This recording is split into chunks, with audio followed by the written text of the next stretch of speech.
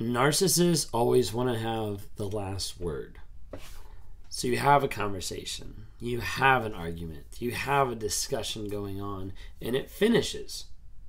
Typically what's going to happen is they're going to still say one more thing. They're still going to say one last statement. Now, sometimes that statement could be going back to the actual conversation. Or sometimes it can be manipulative to be able to get a reaction out of you, to be able to get a rise out of you.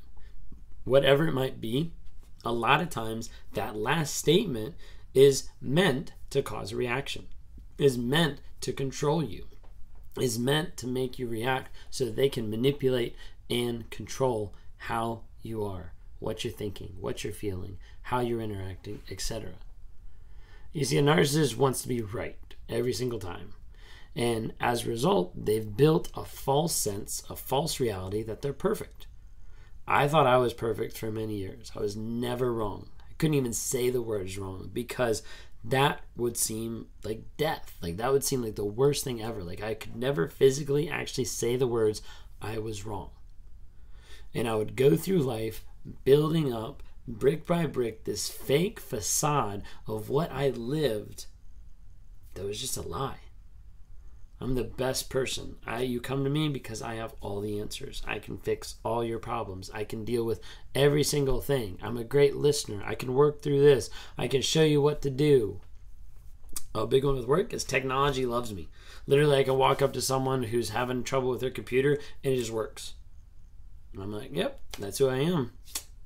You just got to believe in it because I'm the technology guy. Literally, always wanted to be right. Always wanted to have the last word. Always wanted to focus on anything that pumped up my ego. So in an argument, in a discussion, I could be proven dead wrong. I could be proven wrong. Here's the facts. Here's the statement. Here's the article. Here's the textbook that says this, this, and this. And I could look at it and I'd be like, yeah, that's what I said. Immediately gaslight and try to switch it around. Or I could be like, well, that's their opinion. That's their perspective. And try to do anything I could to make myself feel better. To make myself feel like I'm the best person. I'm the most right person. I'm the person that has all their ducks in a row. That has everything under control. And that is the number one person in the room. You see, a lot of narcissists want to be the smartest person. And they think that they're the smartest person. They'll call everyone at their work stupid. Or the dumbest people out there. And they'll say, I never got far in that company because they were just a bunch of idiots. Like they'll make up a bunch of stuff. They'll use a lot of word salad to confuse it and be like, no, like you didn't put in the work. Well, I didn't put in the work because they weren't good enough. And like, no, like you didn't actually apply yourself, show up on time and actually meet the criteria. Well, that's because, they're inferior. Like they build this sense of idea that they're number one and that nobody else matches up. That there's no possible way that anybody else in the world could be as smart, could be as fast, could be as talented, could be as beautiful, could be as sexy, like whatever it might be. They start to build that false reality. And that comes in on their conversations as well of always having to have the last word. If you guys are new to here, my name is Ben Taylor. I run Raw Motivations. If you're listening on Apple Music or Spotify, please rate or like because I really do enjoy that and I take a look at people's comments. So please leave comments so I can learn how to grow and work on my own platform, but just help to be able to impact other people.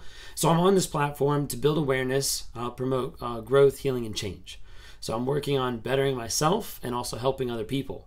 How I help other people on this platform is I direct them to my website and they go on, they schedule one-on-one and we start talking.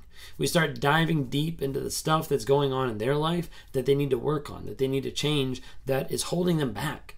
And a lot of times I'm working with people that have narcissism or that struggle with narcissistic traits and helping them to start cutting the lies, getting to a place of growth, healing, and change so they become the best person that they can possibly be.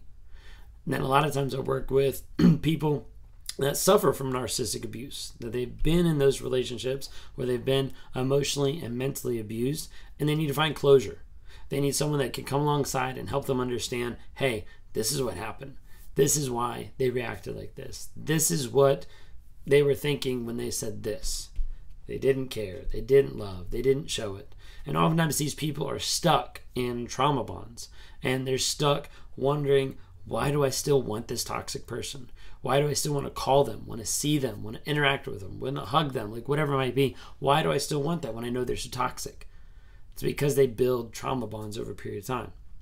A lot of my work with narcissistic abuse survivors is to work with them to break those trauma bonds, to cut them free of the lies that narcissists have put around them and trapped them, have trapped their minds in, that they don't know how to get out because of the fact that they've manipulated their thoughts, their reality, their emotions for such a long period of time. They think that that's all there is, and they don't know how to break free. So a lot of times we dive a couple levels deep to try to figure out what's the facts, what's the feelings, what's the story that we need to work together to put together so that we understand who the narcissist is and how to get healing and growth for those narcissistic abuse survivors. That's why I'm on that platform. So as we were talking with narcissists, they want to have the last word. That could be an argument, that could be a discussion, that could be in just anything. Oftentimes the narcissist will come to the place where they will add a tiny little bit, a tiny little jab. And oftentimes it's to get a reaction.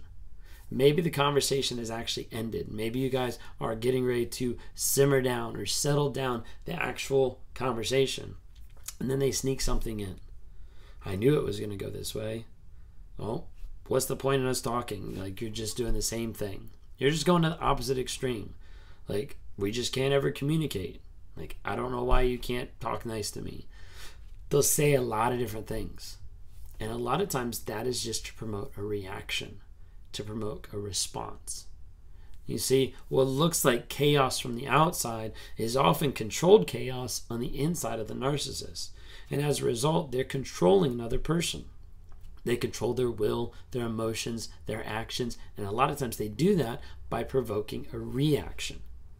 If I can get you to react to something, I've gotten you to act on something. I've gotten you to act on the fact that I called you stupid. I've gotten you to act on the fact that I said, maybe you shouldn't wear that, it looks a little too tight. I've gotten you to act on the thoughts and the manipulation and the things that I can slide in so that you start doubting yourself, and so you start coming under my control of manipulating another person. That's what a narcissist does. That's what I've done. That's what I'm working on daily, trying to break those habits, to break that mind concept, to break those wires and rewire how I've been wired, rewire how I think, how I go about my day, how I interact with people, so I can promote growth, healing, change, and awareness about narcissism, to be able to help people to avoid the relationships and be able to help people grow from getting out of an abusive one.